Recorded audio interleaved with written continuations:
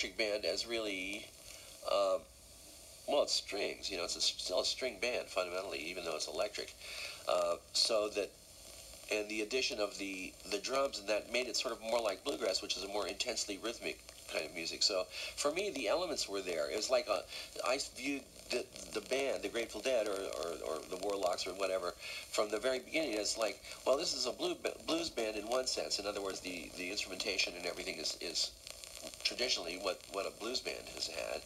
And in that sense, this is a traditional band. But it's also a kind of mutated, like a bluegrass band on a certain level. I mean, you could approach it. Bluegrass is a nice metaphor for how music can work as a group. In other words, bluegrass is a conversational music, and I thought it'd be nice to have an electric band that was that way. It was conversational, where the instruments talk to each other, you know. And it's a way to organize music. So for me, I know your writer, and the arrangement, particularly the Grateful Dead arrangement that the Grateful Dead uses, has a lot of conversation in it, and the instruments kind of talk to each other, and that was the sense that I thought that was a model for how a band could work. You know what I mean? And it's extracted from all kinds of things, but that's fundamentally an early model of how a band could work. So, which is my throw out, you know, it's what I threw out. Say, okay, how could a five-piece, which we originally were, a five-piece electric band work? How could it relate? How can the instruments relate to each other? What would their roles be? You know, and so forth. So that was, you know, that was it, with bits and pieces of regular stuff. So, like in blues, one kind of style of blues, the two guitars, like Jimmy Reed, say, two guitar and a harmonica style of blues, the way the instruments work there is there's a conversation between the guitars. One guitar plays low runs, and the other guitar plays little high licks, less frequently. But they stay out of each other's register. They stay out of each other's range, and it's a very pretty sound. And the bass plays, you know, just simple stuff in the bottom, and the harmonica plays like over the top. And there's a sense to it, you know, and it makes it very transparent because the instruments are open. Their discussion is like open, you know, there's a lot of air in there. It's a pretty way to work. So we sort of patterned the way we work, the way we approach things, kind of extrapolated from that idea. I mean, you have to decide, somewhere along the line, when you're playing, you have to decide, are we all going to play the same, or are we all going to play differently? I mean, the Grateful Dead always had the disease where we played differently, so that's what we had to work with. But luckily, that approach is not totally unknown. I mean, it's a way a lot of music works that way. Either they work that way because the instrumentation is different, like in a string quartet, or they work that way because the music demands it. You know, like in, say, a mandolin orchestra, you know, where everybody's playing the same instrument, but they're all playing different parts. Your own guitar style has evolved over the years. I mean, you have so much confidence in it. I mean, you don't feel like you have to, you know, go berserk in order to make people hear what you're getting across. Well, I'm hoping to not have to go berserk at all.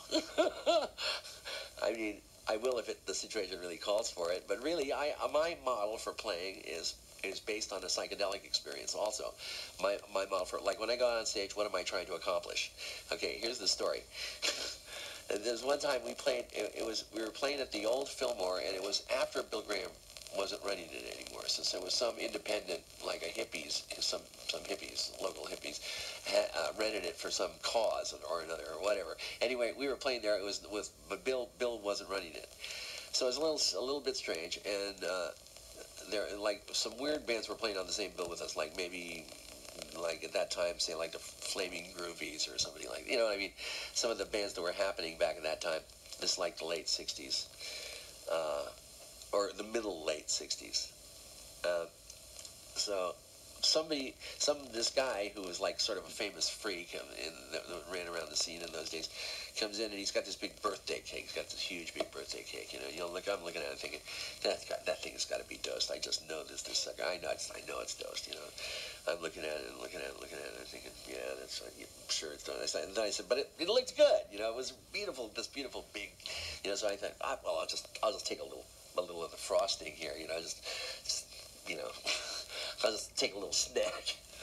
So I took this, and then somebody comes in and says, yeah, we put about 800 hits of acid in that frosting, you know, and I go, oh God, you know, oh, Jesus Christ, I'm going to be totally fucking wiped out in this, you know. And by this time, I didn't really enjoy playing, you know, under the influence of psychedelics because I didn't have the freedom to quit if I wanted to. It wasn't really that much fun to play when you don't have the option. You know, when you don't have options. So I mean, it wasn't something I was looking forward to.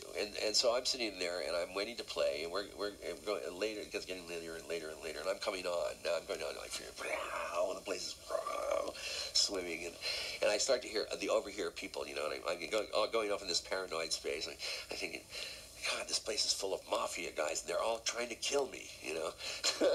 I got that notion in my head, you know. This guy comes in, he looks exactly like a mafia guy, you know. He says, here, you want something to drink? And I'm like, poison, you know. No, thanks, you know. It's like everybody is armed to the teeth. They're all trying to kill me, okay. So and I'm waiting there going, oh, shit, this is it. This is my last night on Earth, you know. I'm convinced of this now. Yeah, still in this psychedelic roar, you know. And so we're going out on stage, you know, to go play, and I'm going out there and I'm thinking, oh God, you know, Jesus, what have I done to deserve this? You know, I'm going to go out there and play, and they're going to fucking kill me, you know. You know. So the only thing I could think of to do was I said, okay, I'm just going to play for my life. I'm going to play for my life. That's what I'm going to do, you know. And so I played for my life, and they let me live. Ever since then, you know, I mean, you know, ever since then I thought that works, you know, for me, is to play for my life, you know. So, you know, you know, when I forget what I'm doing or why I'm doing it, I play for my life. What comment you have on some of the newer music